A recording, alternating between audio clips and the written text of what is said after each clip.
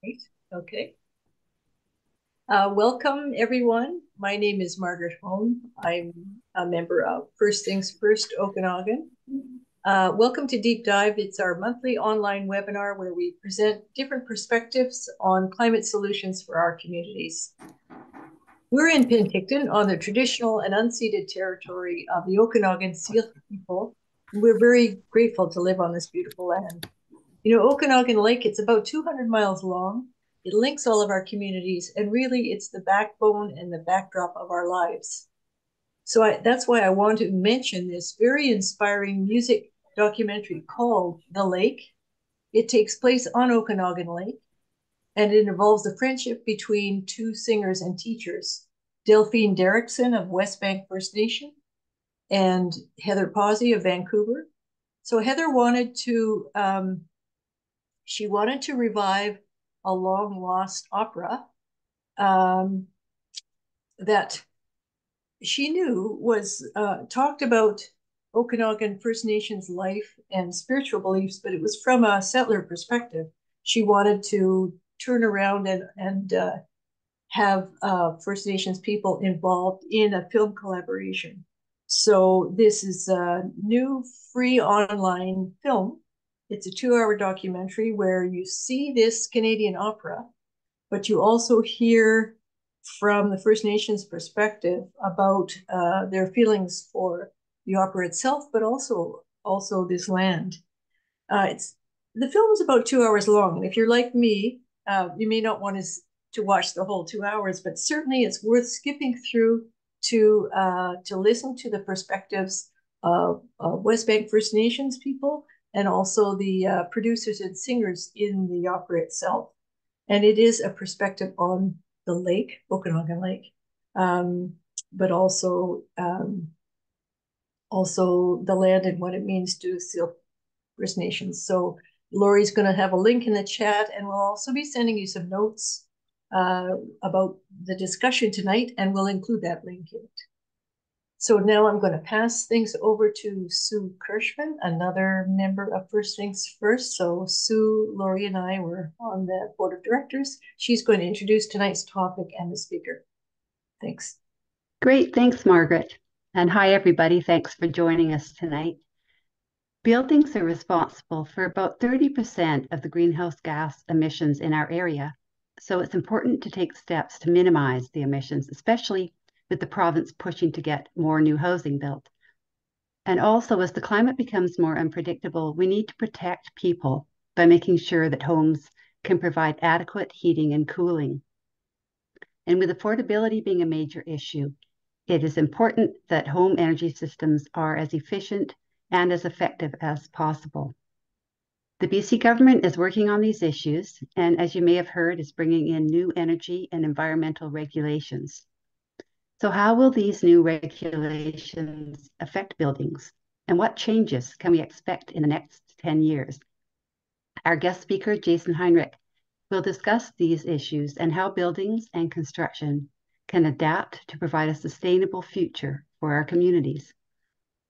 We're excited to have Jason here tonight. He is the Building Performance Lead at HDR, where he embeds sustainability and energy modeling into building design. A registered architect and professional engineer, mechanical, he has over 16 years of project experience, including institutional, commercial, industrial, healthcare, and residential buildings, as well as community and campus decarbonization and net zero energy planning. Jason is also an adjunct professor at UBC's School of Architecture and Landscape, where he teaches sustainable design and architectural technology. Before Jason begins, just a reminder that we'll be having a moderated Q&A after his presentation. So if you have any questions, please type them into the chat. And also, if you could make sure that you're muted when he's talking, that would be great. Thanks. So with that, Jason, I'll turn it over to you, and please go ahead. Great. The other thing is if there's a burning question, I think in Zoom is there the hand raise function? Do we have that? Oh, yes, we do. In the reaction. Okay, because Right, because you could always also do something like that because I don't mind being interrupted. I always like it when there's more engagement. Um, but yeah, let me share my screen. Uh,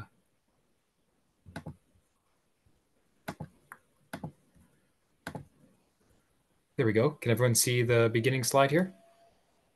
Yes. Great. Okay, well, thank you for the introduction. Yeah, my name's Jason. I grew up in Penticton originally. Spent actually most of my childhood in Armstrong before moving to Victoria, where I lived for a number of years before heading to Vancouver. But I've also been fortunate to work in northern India and in East Africa with some different organizations working on renewable energy systems in those communities as well. So I now work at HDR. HDR is a global engineering and architecture company. I was drawn to them because I tend to be drawn to larger integrated firms that can work at a variety of scales and on projects that range from engineering and infrastructure all the way through to housing. So this is just a sample of some of our projects. These are all Canadian based. These top ones in here are in BC. But we also have projects then that are down in the US looking for some. This one in the corner is a section from the Jim Pattison Center for Excellence at Okanagan College, which at the time was touted as one of the most sustainable buildings in Canada, if not North America. And that's now, I think, 12 years old. So that was before I joined HDR. But HDR also, we do have a studio in Penticton that was formerly CEI. Nick Bavanda actually had started that office. Some of you in the community might actually know him. I know my brother who teaches at Penn High knows his family. And so he was instrumental in really spearheading a really progressive studio. And they've consistently done amazing work in the Okanagan. So I can't personally take credit for the work they've done, but it's everything from wineries to homes to affordable housing and to the Penticton Lakeside Resort as well, which was one of the early mass timber buildings in the province. So today I wanted to touch on a few different topics. First, I just wanted to pose this idea of what is sustainability, especially sustainability in the built environment. I've found that over the years, the definition has changed. And so maybe afterwards, it might be a fun exercise for us as well to actually, maybe even right now in the chat, feel free to type in kind of what do you view sustainability when you think of buildings? What does it make you think of? But we'll talk a little bit about some of the BC regulations that have guided some of the new codes. And then we'll look at the future. What can we expect? And also, what can we do? What kind of impact can we have? Yes, it's good. Great. Okay.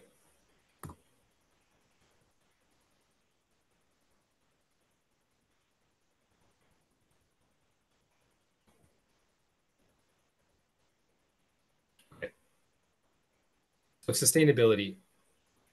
Typically in the built environment, we have a number of different certifications that all deal with a different aspect of sustainability.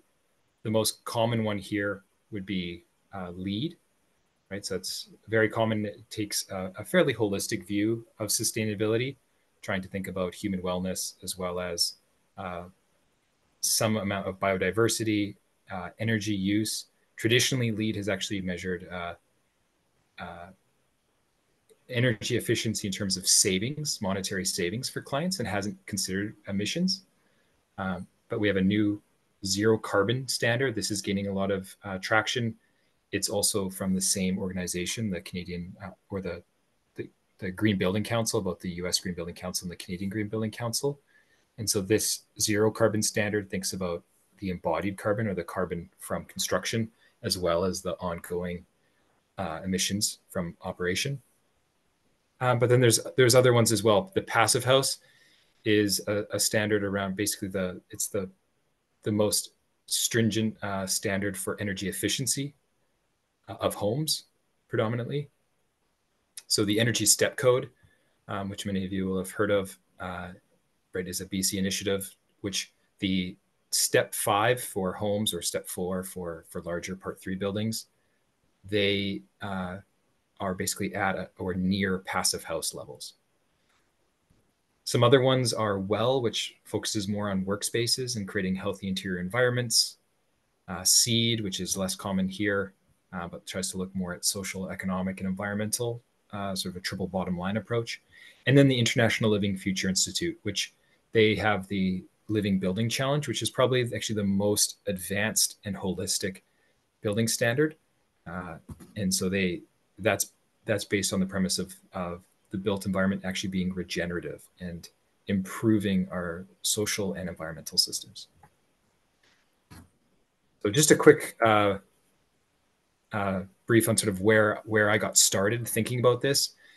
This was, I guess about 16 years ago, I started working as a mechanical engineer and was working in Victoria. This is the West Hills development here.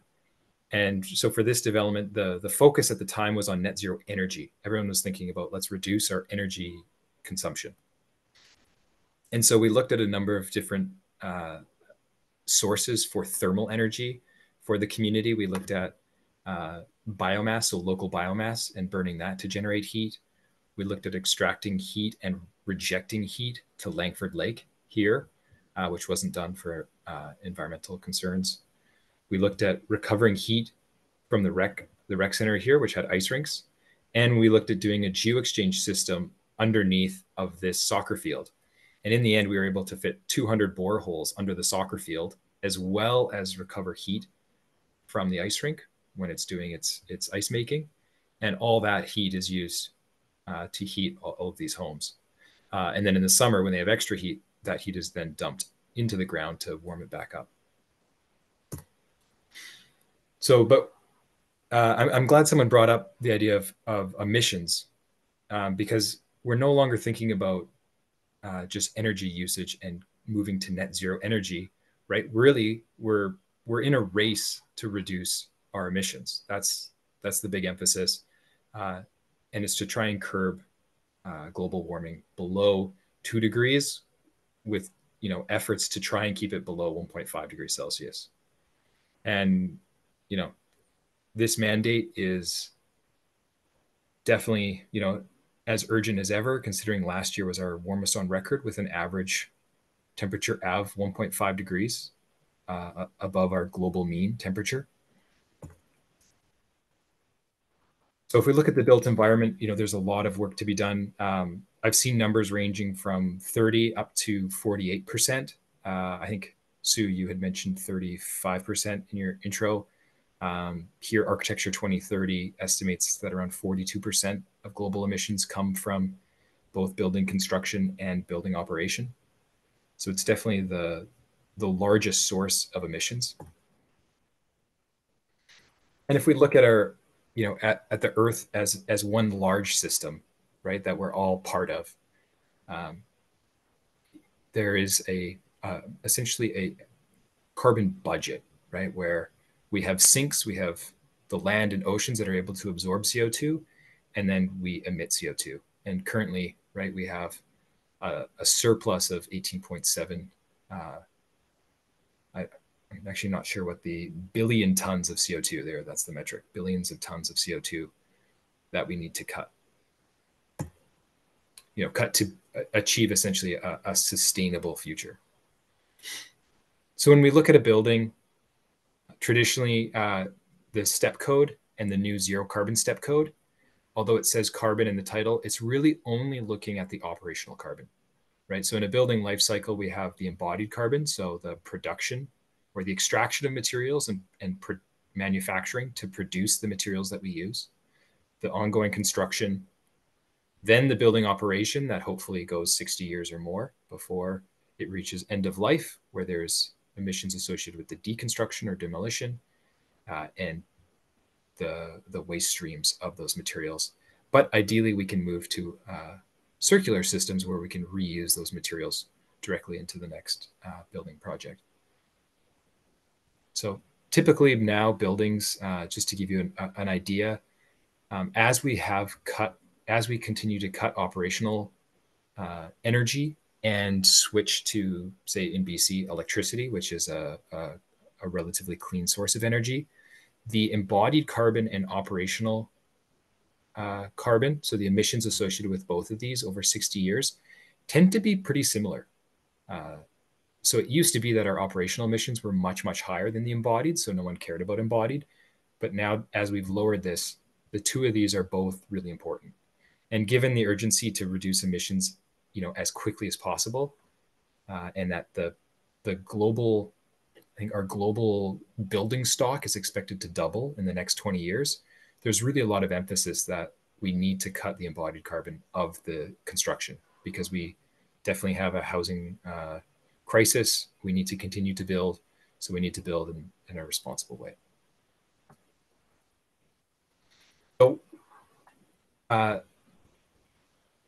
So, right now, the province especially is really focused on emissions, and for good reason. But when we approach sustainability, we do like to think about it as holistic as possible. So carbon is just one piece, right? So we tend to narrow our view. Oh, slide's not expanding. There we go. So we tend to narrow our view and just look at carbon, but we shouldn't forget that we need to think about air quality, water, the nutrient cycles in our ecosystems, in the soils, biodiversity, as well as some of our social sustainability. So our community health and the health of people that are in and around our buildings.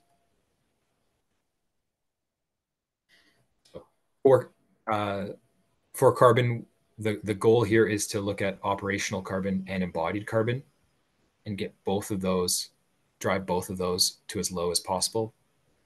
So when I say operational, just a good reminder of what sorts of things use up energy that cause emissions in a building.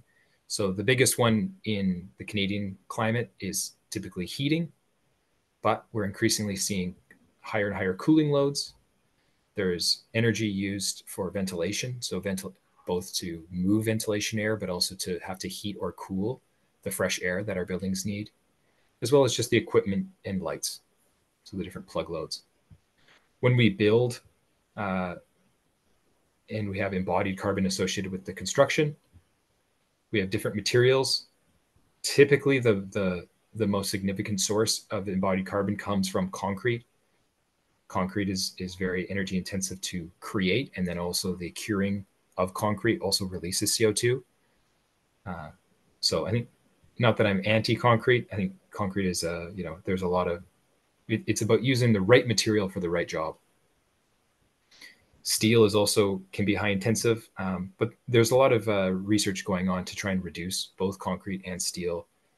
Steel, for instance, we can use more recycled steel, and there's some new, especially in the Pacific Northwest, electric arc furnaces that use recycled steel and are forming it with electricity rather than, say, coal-fired plants in other parts of the continent. So let's look specifically at BC. So BC, we have our roadmap to 2030, Clean BC. So it has some guidelines for new construction. And so the biggest initiatives coming out of Clean BC were the Energy Step Code and the Zero Carbon Step Code, which we'll talk about in a little bit more detail. So these were meant to provide steps so that municipalities and the industry could slowly introduce higher steps, with the upper steps essentially being at a net zero ready in terms of energy or net zero ready in terms of carbon. And we say net zero ready because the buildings aren't actually using zero energy or zero carbon, but they're getting low enough that in an energy case, you could use solar PV to become net zero energy, or for carbon, you're reducing it as much as is reasonable, and then could look at purchasing offsets, hopefully for local offsets that could then bring your total carbon to zero. There's also a building innovation fund and other funding to help promote both pilot projects or projects that are looking to use more energy efficient technology. And the other thing that we'll talk about in the future or in this presentation, is future shifted weather files. So we have now weather files that don't just show us our historical weather, but allow us to design buildings and model buildings to estimate the energy consumption in a future climate. Our government buildings have actually even more stringent policies. So we have a BC Wood First Act, where all of our provincially funded buildings are supposed to use mass timber and have to demonstrate why they shouldn't use mass timber if they decide not to. They also have a zero carbon requirement for all public sector buildings by 2027, and some performance standards which were supposed to arrive in 2023, but we're still waiting for them. So let's talk quickly about the zero carbon step code. So we have, some of you might be familiar with the building code in British Columbia, but there are Part 3 buildings and Part 9 buildings. It's confusing that they're 3 and 9, and it doesn't really make logical sense, but it just happened that that's when they assembled all the different sections of the code, that's where they fell into. So Part 3 buildings tend to be the larger buildings. These are buildings where you need to have an architect. Part 9 tend to be single family homes or smaller buildings where an architect may be involved, but also anyone could build it without an architect. So for both of these, the zero carbon step code, there are opt-in standards that set limits for the emissions per square meter or square foot of a building. So let's just take a look. So it measures it in greenhouse gas intensity, or GHGI.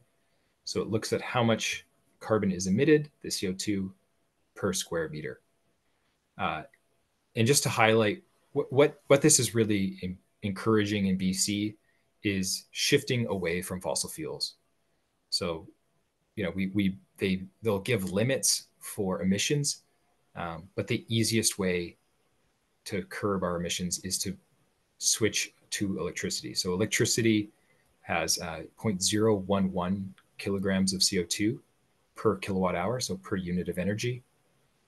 So natural gas, on the other hand, has, oh, that number did not get updated.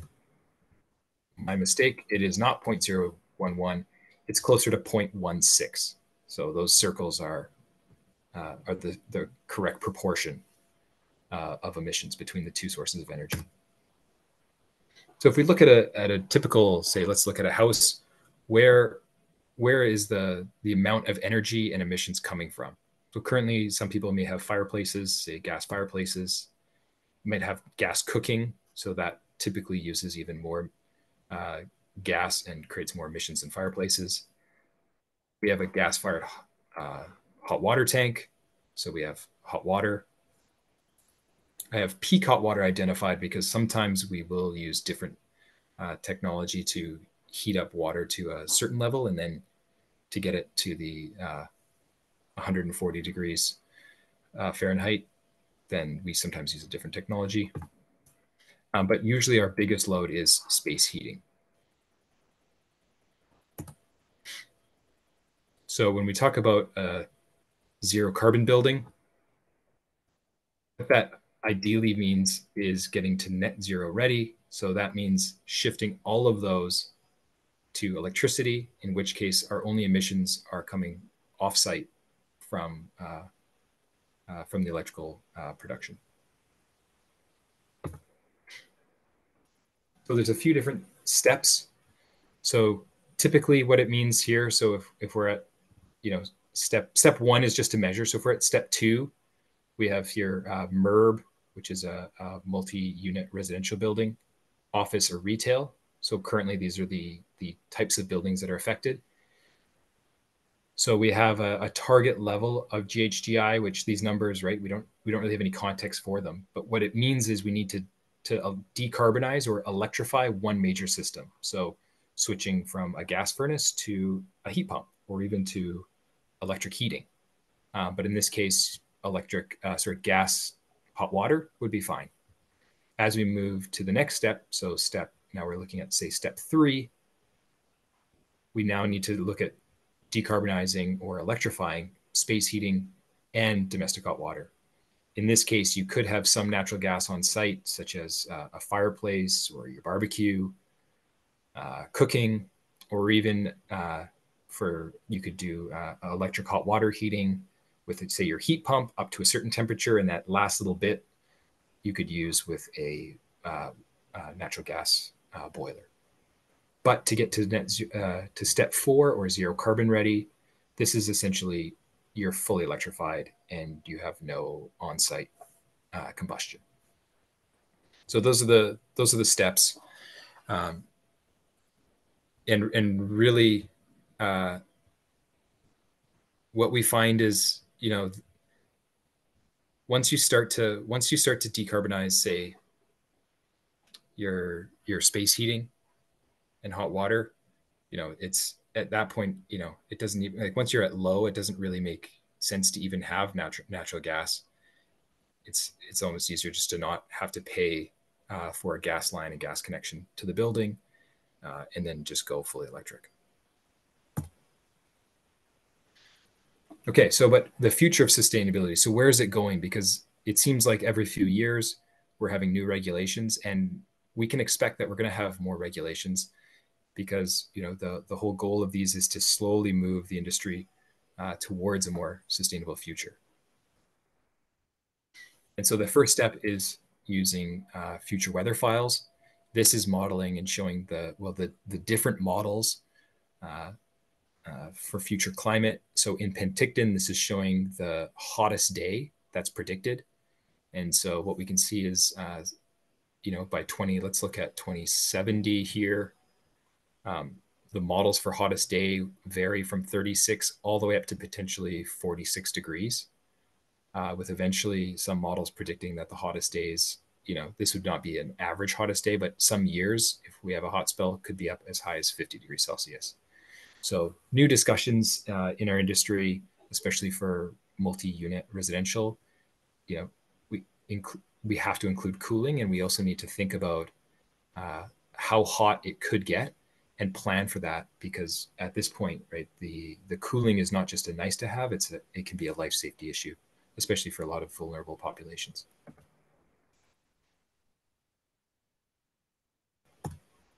Okay, let's just moving forward. The other piece that we're starting to see more is this idea of circular economy. So this is something that the city of Richmond has really picked up, and their idea is to try and promote both the reuse and salvage of materials, but also the use initially of recycled materials, as well as locally produced materials. So they're still figuring out how to both incentivize or enforce these types of policies, but it's a type of thinking that we're seeing it's as well being used often in the United Kingdom. And it is just helpful, right? It's less reliant on foreign economies, on transportation, on trade embargoes, things like that, and then ideally promotes a more sustainable way of building. So with that comes deconstruction instead of demolition. And this is something that we've started to see in Vancouver for homes that are older, initially the 1920s. Now it's up to, I think, the 1950s. Homes are required to be deconstructed instead of demolished, in which all the wood that was used, so a lot of this is actually old growth Douglas fir, is salvaged and then can be reused. So here on the left, the entire building is being deconstructed and salvaged. On the right, an example of a heritage home that's actually having just the cladding, the siding is being replaced, but even the siding is being collected for reuse. Water is increasingly becoming a concern, right? Our droughts during the summer are getting worse, particularly with heat domes. And so this project is an example actually from Atlanta, where we were hired to design a stormwater collection and piping system. So it's just going to be your standard infrastructure. But instead, the team realized that collecting the rainwater naturally could both then create a park, but also was more effective as mitigating floods as well, which this area is prone to. So it's not just about reducing our water consumption, but it's about how do we deal with water, with excess water like floods. And often, one of the best ways is to use our natural systems, right? To find ways of working with our environments so that we can provide both public space and infrastructure and biodiversity altogether. The other big emphasis, and you might remember from that pie chart I showed, is transportation has a huge impact on our global emissions. So there's continued investment to move to alternative transportation. So still allowing for cars, but trying to include opportunities for transit, bikes, e-bikes, e-scooters, as well as walking, and creating downtowns and communities that are more walkable, right? That don't require a car to get everywhere. Which I know, growing up in the Okanagan, that was something we drove everywhere. So definitely an emphasis. And this is a snapshot of a potential master plan community in the Okanagan that does have that emphasis on walkability and multiple modes of transportation. The last one then is shifting away from the emphasis on carbon, is just thinking about healthy materials and realizing that for both the environment and for people, a lot of the materials that we use in buildings or even in consumer products are actually quite harmful, and that chemicals can enter our bodies in a lot of ways. And a lot of potential health effects have been attributed to different types of materials. So there's been an ongoing shift to both use materials that use or release less emissions in their production, but also don't release chemicals into the environment or into especially children, who are usually the most vulnerable to these.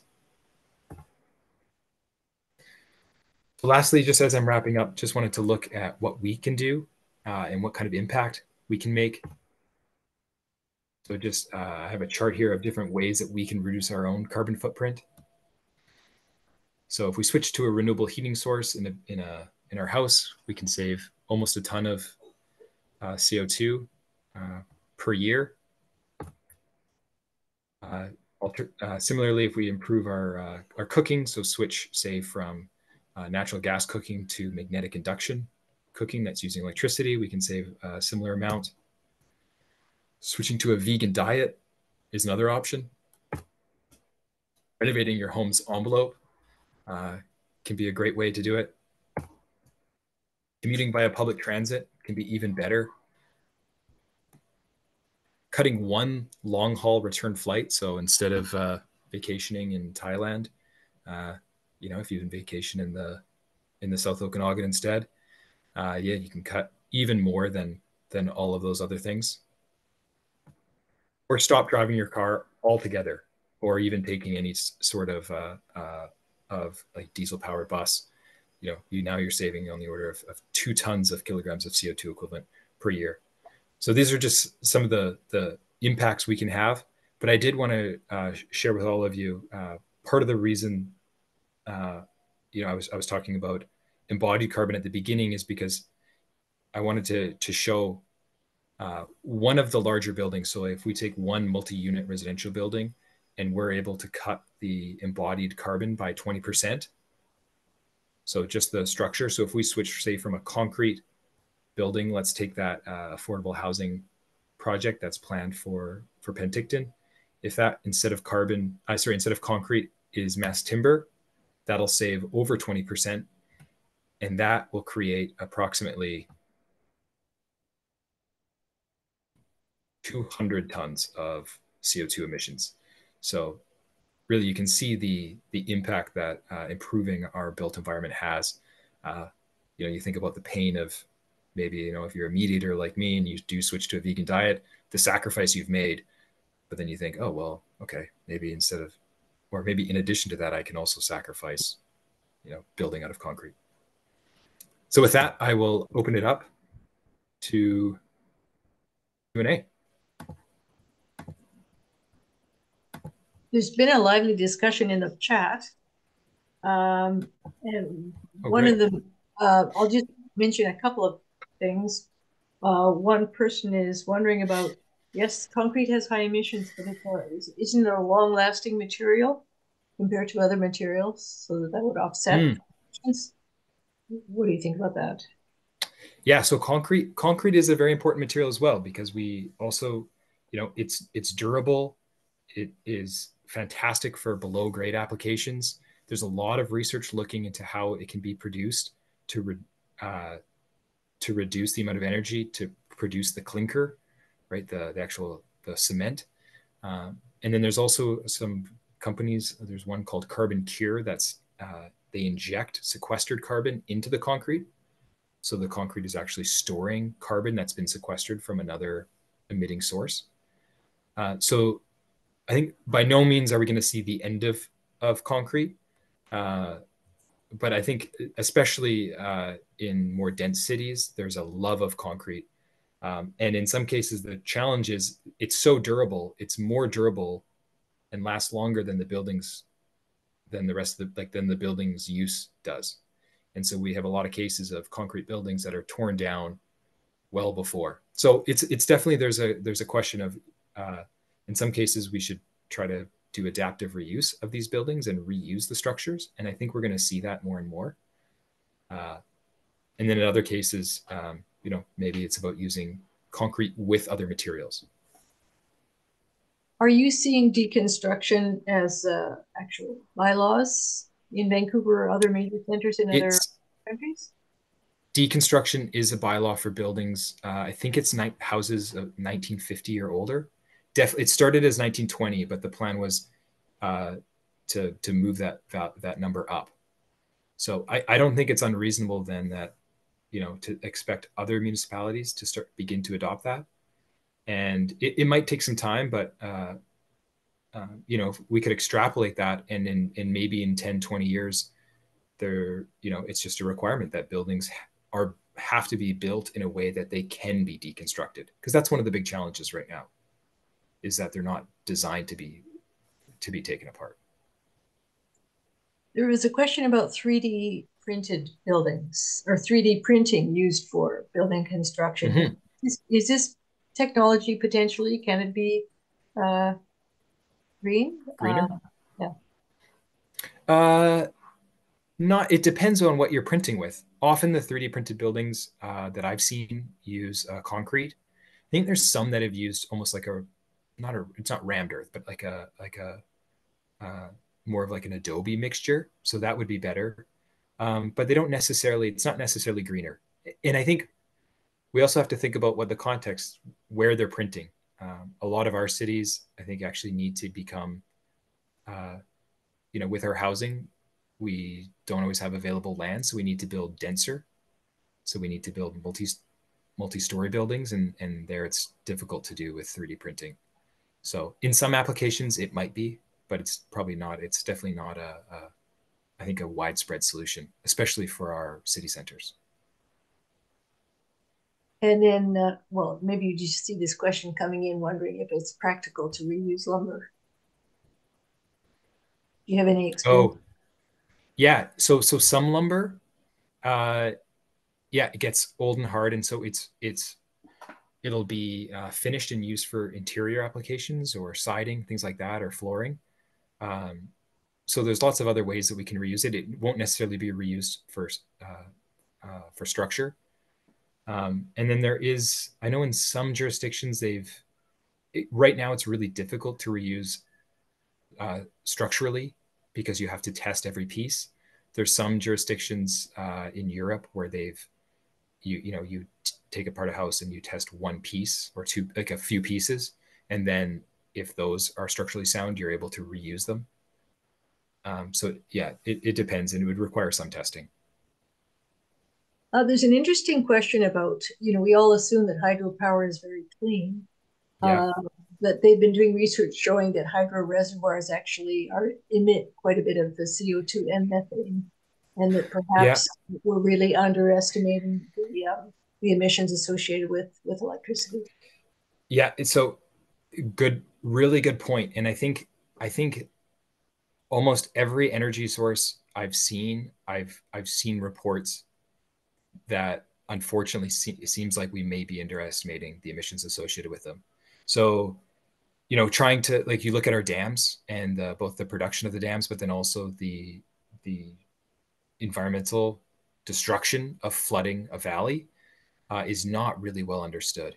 It's the same thing actually with uh, wood products, right? The impact, the emissions associated with the impact on our forests, both in terms of how the soil's degraded due to especially clear cut logging, um, is not really well understood. And there was one report that was done by the University of Washington looking at forests in Washington State and Oregon, and the numbers really swung. And it just goes to show we actually still have a lot of work to do to try and understand the implications. And then at the same time, I was like reading just recently that the tar sands, right? There's predictions that it's, what is it, 16 times higher emissions than they think are reported. So I think it's a, Even natural gas and the piping and all of that, whether we're accounting properly for emissions associated with fossil fuels. Very, very true. Yeah. yeah. So I think we have a long way to go in terms of understanding our carbon accounting and our impact. So there's a question about using hemp for Oh, concrete. yeah, good. Yeah, hempcrete. What do you think of that product? Yeah, hempcrete's really exciting. So at the university right now, there's a huge emphasis on looking at innovative materials that are low carbon, and hempcrete is definitely a popular one. Students at UBC recently, I think they placed third in the solar decathlon. So the U.S. government hosts this competition for students to actually build a building that's low carbon. And so they built one on the UBC campus. One of the profs actually works in it now. It's called Third Space, and they used hempcrete as an insulation product. So they did a wood frame building, and then instead of a typical, say, fiberglass insulation, they use this hempcrete. So it's hemp uh, with some cement. So it's using some cement, but it's mostly a hemp product. I've seen some new hemp products called isoblock that are a hempcrete that are formed into big blocks. So they're sort of like big Lego blocks. Some of them you can actually stack them and they're structural, but also insulated, like they're insulative. Or you can get ones that are basically just like insulation blocks that you would stack outside of, say, a stick frame construction. So I think it's a material that has a lot of promise, and I'm excited to see where that goes as the industry continues to mature. That's about all the questions I've seen. Maybe one last comment from I you. saw I saw someone had their hand up. Yeah, go ahead. Mark, do you still have your hand up? No, I just wanted to say, Jason, big fan of your work, of course. I think it's been a while since we've met, but good to see you digitally. For all the people in Penticton, I happen to be in Penticton today at the exciting Lakeshore Hotel for a talk Oh, tomorrow. nice.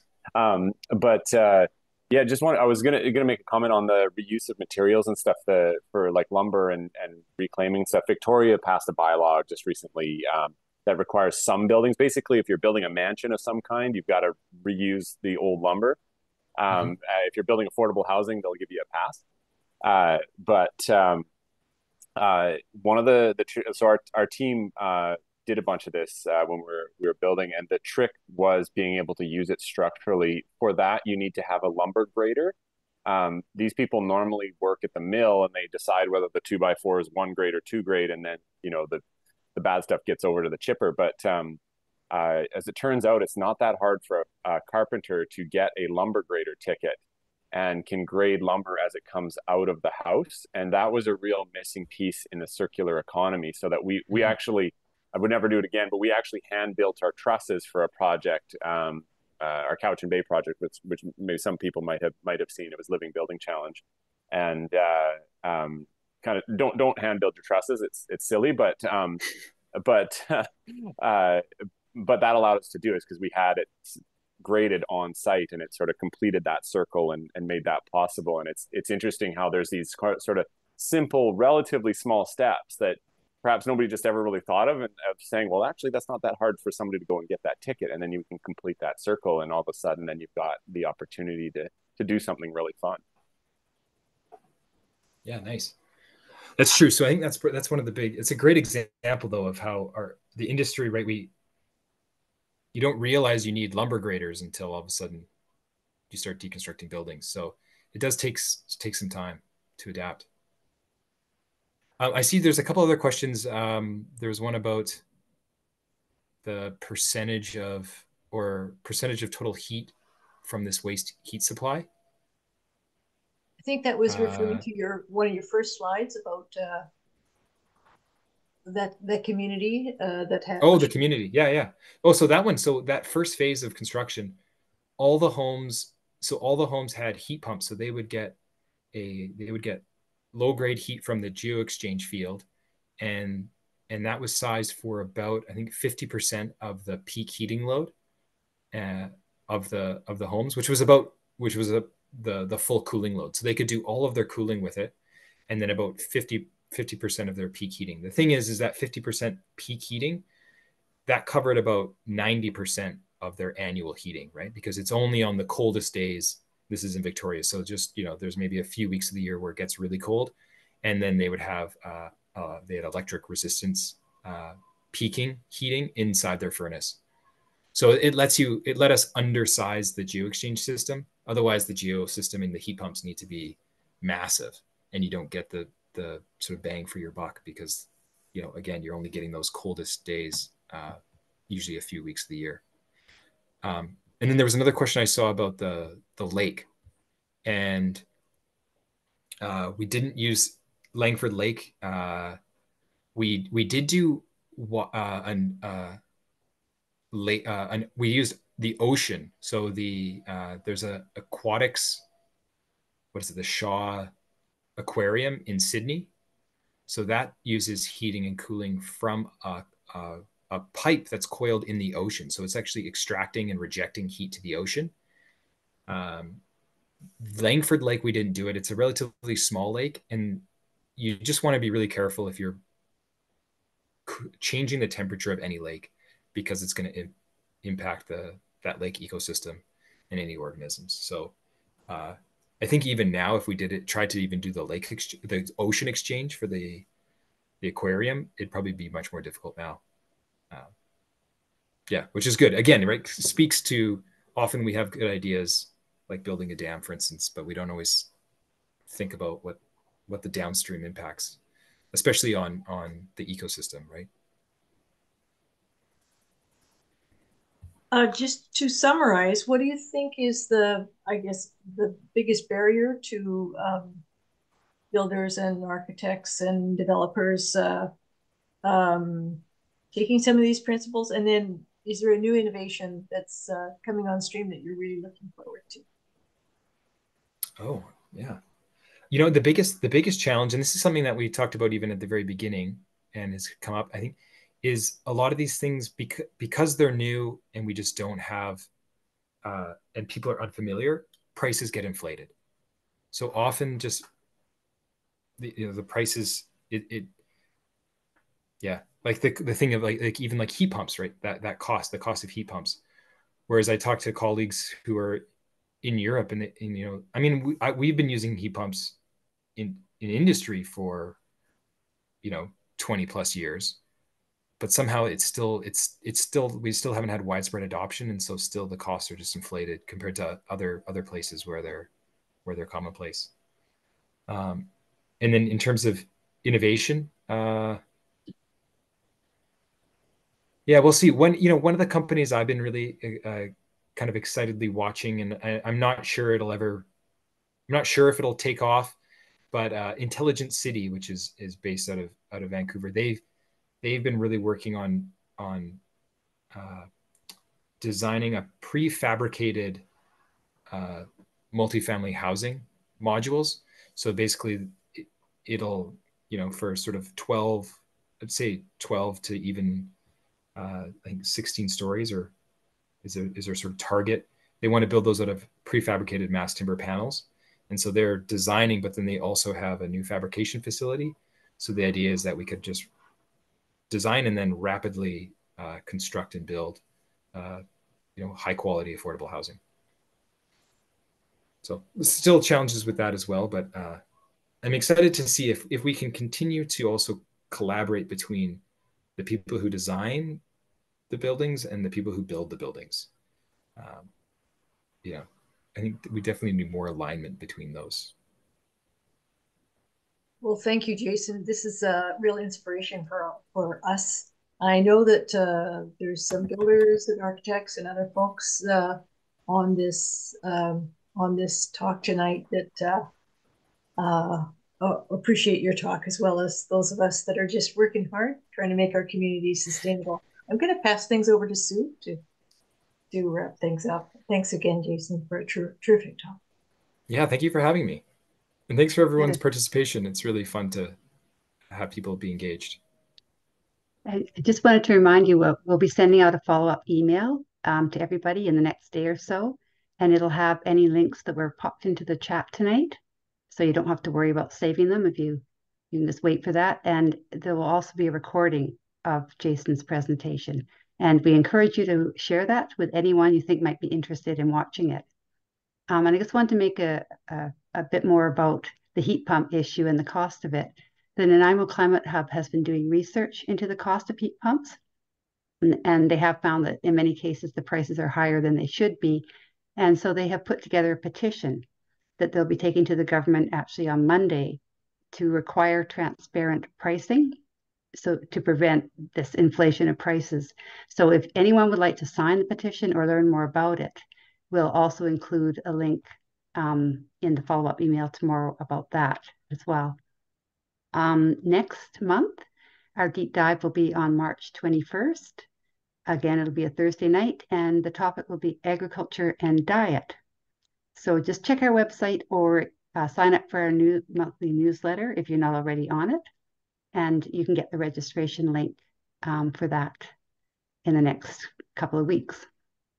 And I can't think of anything else, unless Laurie or Margaret have anything to add. I see that Roger has his hand up in the air, so maybe we'll take one last question and then call it an evening. Thank you very much. We could go on for hours here. It's fascinating. Jason, how is your relation with, say, the Ministry of Housing would be part of it? And how could the people on this call and our associations support these imaginative and true solutions to our GHG emissions? Thank you.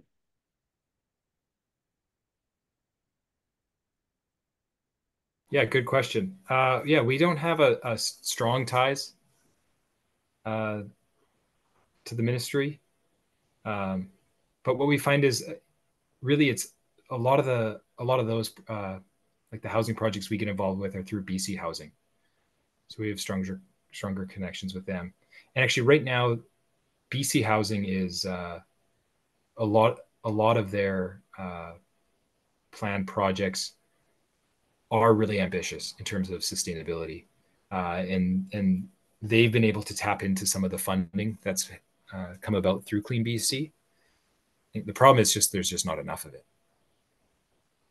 So I think we just need more. But I think it's good, right? They're I think also just paving the way to normalize things and get these different technologies to become more commonplace, to hopefully then start to transform the industry. But in terms of what can all of us do, yeah, I mean,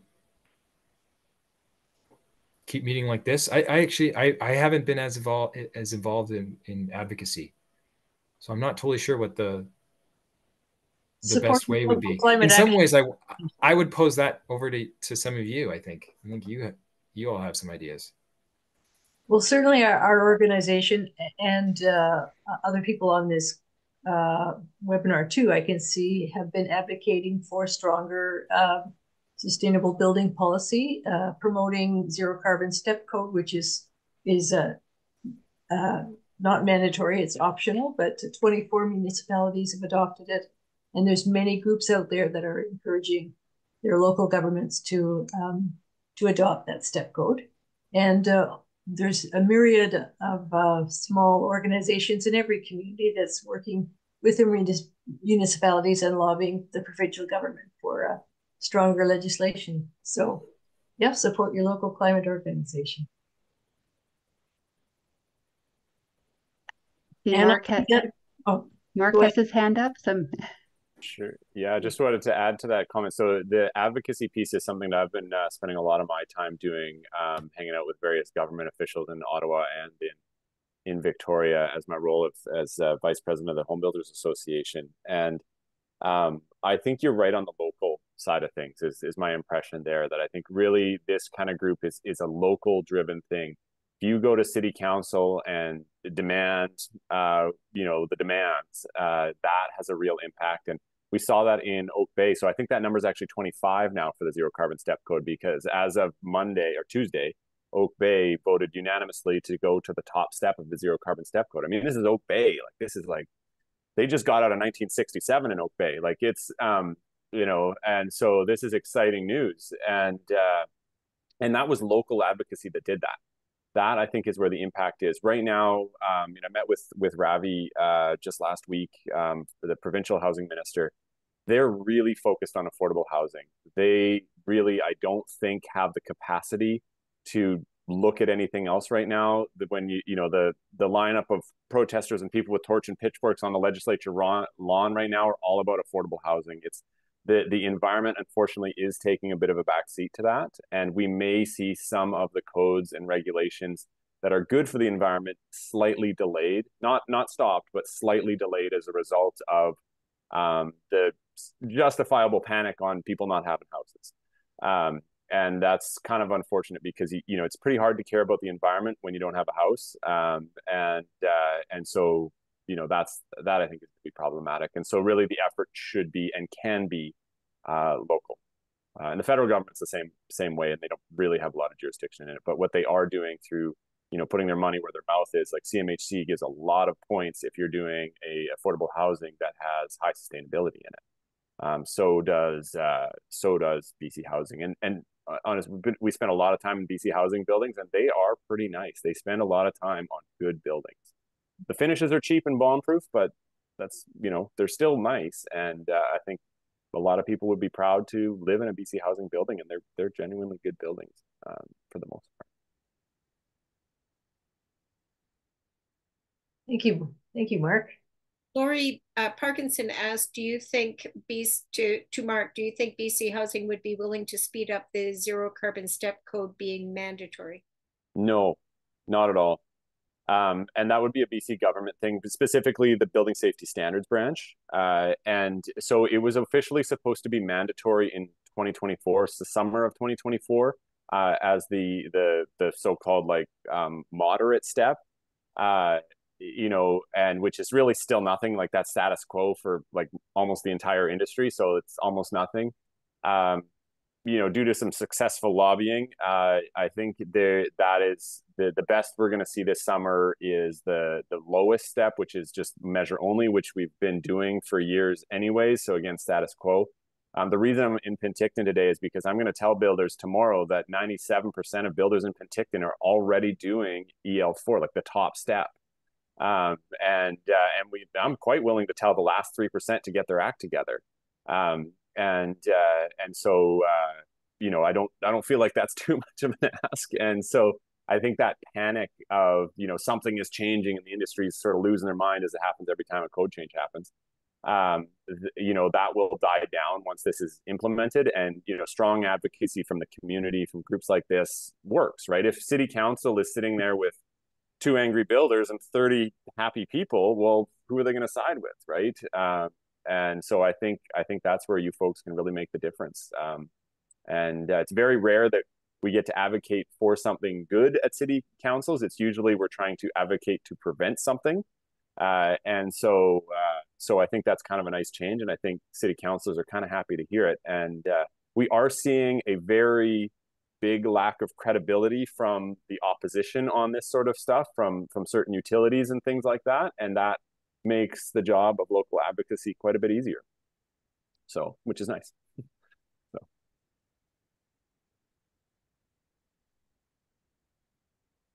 And I see another question popping up there, and if nobody's going to shut me up, I'll keep going, because I do love to hear myself talk. But the ductless heat pumps being much cheaper in new houses, I would say that depends on what you're comparing it to, because what is your baseline, right? If you're comparing it to an electric baseboard, No, they're more expensive by a fair margin. But if you're comparing that to a gas furnace, they're probably cheaper or the same price in most of our experiences. And so we're building some some decent sized buildings right now. One of them is a 27 unit affordable housing complex that'll be net zero and passable certified. And so yeah, not installing the ducting for a ductless mini split. And that's why you'll see, if you ever go into a BC housing project, you will see a small ductless mini split heat pump in the living room and electric baseboards everywhere else, because that small heat pump will do 70 to 80% of the heating and the cooling of that place. You've got that nice, comfortable, warm or cool room, and then the electric baseboards can do the rest cheap and easy. And that model really works quite well. It works really well in small spaces like garden suites and other stuff. It's very cost effective. If you're comparing to a gas furnace and air conditioning, which is quite common, actually about 71% here in the Okanagan, that there is no such thing as air conditioners. They're all heat pumps, and it's too expensive to manufacture two types of motors. So if you open up your air conditioner, there's probably a dip switch in there that you could turn on, and now you have a heat pump.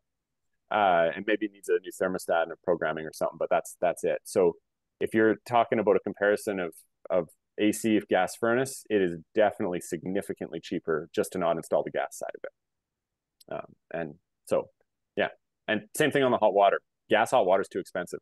The only reason most builders are doing it is because there's a rebate for it. Otherwise, it's too expensive. Thanks. Thanks for those tips, Mark. And if anyone wants to continue questioning either Mark or Jason, you know how to get a hold of them. I think we'll cut conversation off for this evening because we promised to end at 8. Thank you very much, everyone, for coming. And do check out our future deep dives in our newsletter. We'll have a link to that tomorrow. And that's it. See you all at another deep dive. Well, thank you. Thank you. Good night. Thank you for coming.